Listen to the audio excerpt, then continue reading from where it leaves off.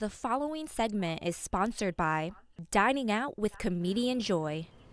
And welcome back to Talk of Alabama. I'm in the Mazer kitchen right now with Comedienne Joy, and I have Aman and Navi here. They are from Taj, India. It's Birmingham's oldest Indian restaurant. We forgot the word delicious. Okay, well, we can't leave that out, right, man? Yeah. Rewind, let's start it over. Delicious, oldest Indian restaurant in town, and we welcome you guys. Thank you, thank you. Okay, 1994. Yes, miss. Is when you guys first opened up the doors, right? Yes, miss. 20th of July, 1994. Wow, yeah. And it's been a family business from the beginning. Yes, ma'am. My brother opened it and since then we are running that, so. Yeah, why has that been important for you to keep with the family tradition? Well, I don't know. We just want to carry on and do the same thing and see, because he was at some point he was kind of getting burned out. Yeah. So he wanted to do something different. Okay. So then I jumped in and I took over. Since then we are there. My wife Navi is helping me with that. So we are. They have an amazing crew there. The staff is so friendly there. Yeah. Our staff is basically, in the kitchen guys we have is from ages. I mean, they're one of the guys since 1994, and our chefs are like 15 years, 16 years with us. So we have just, everybody is like a family now. So that's amazing. Yeah. Now, for people who've never tried Indian food, I am a fan. Been eating it for years. What can they expect when they have their first Indian dish from Taj, India? Well, I would say if they want to start and have never eaten Indian food, I would say the chicken tikka masala. That's what we're going to do today. Okay. And I'm pretty sure like 99% guys who tried that, they get hooked up to it. And okay. So warning, you're gonna love it and you want it forever and ever. And if you have never tried the Indian food,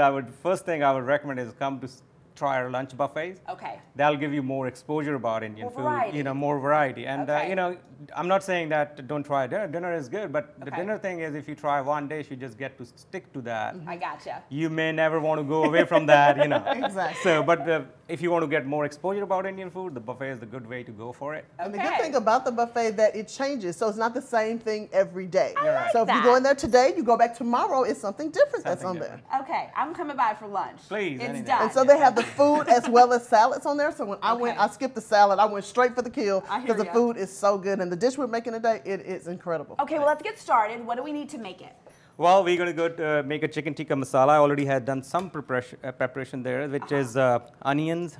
It is cooked onions and ginger and garlic. Okay. And as I was talking to Ms. Joy, that this unique thing about this dish is some people don't like onions, ginger, and garlic. Yeah. So this can be done without it. Okay, good to know. So we don't even have to. In there. Yeah, it is all grinded and all. Oh, so, okay, gotcha. You don't have to have this. We can do it all with these spices without them putting that in there, and it'll be perfectly fine. So let's keep the ball rolling, and we have some onions and ginger and garlic already made here.